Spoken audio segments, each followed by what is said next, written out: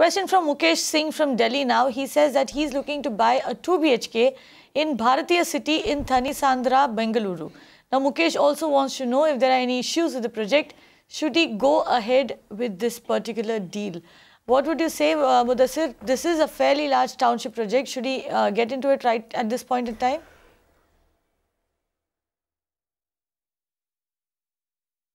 No, I think it's a fairly decent project, Bhartiya City, and they basically sell it under Niku Homes as a brand. It's a fairly decent group. They're not a regular real estate developer. They've got into development in the last few years. They've been into, their background has been into apparels, etc.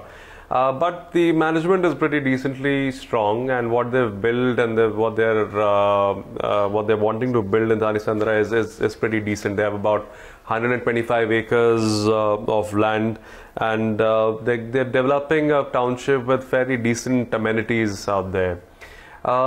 Plus, Thanisandra as a location is also a pretty decently developing location. In fact, that's one area that I feel would really outshine in Bangalore. So, from a point of view of location and the from the point of view of developer and project, I think it's a positive. There are for 2 BHKs about 1160 to about 1180 square feet. And you get the apartment in roughly about 51 lakh rupees onwards. So overall a decent option to look at. One can consider it. You mentioned that Thanisandra is a location which you expect to shine going forward. Why do you say so? What are the economic drivers in this particular market, and what kind of growth would you expect over a 5-year period?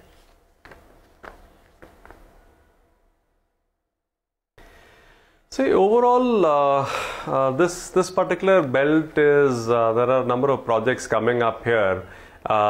This is where a lot of interest is coming in from developers as well as from investors.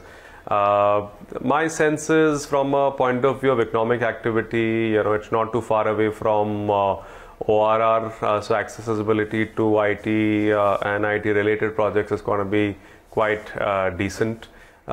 Infrastructure is decent. It's a settled area. So I think overall, from that point of view, there will be interest towards this side. From a return point of view, at the moment it's very difficult to really give any specific numbers. But I would really say that compared to the city average, over a 5-year period, I would easily assume in the range of about 40 to 50% in 5 years should be decent. As I said, in today's times, very difficult to really give any very accurate predictions. We don't know what other bombshells are waiting to happen. But I would say about 40 to 50% at least in the next 4-5 years should be possible. And that really is decent growth. And just a bit about the prices in this particular market. Prices are averaging around 5,178 rupees per square foot in Thanisandra.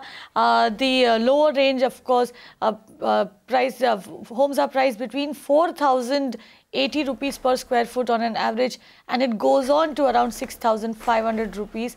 Now, that is the price bracket that you should be looking at if you're interested in the Thanisandra market.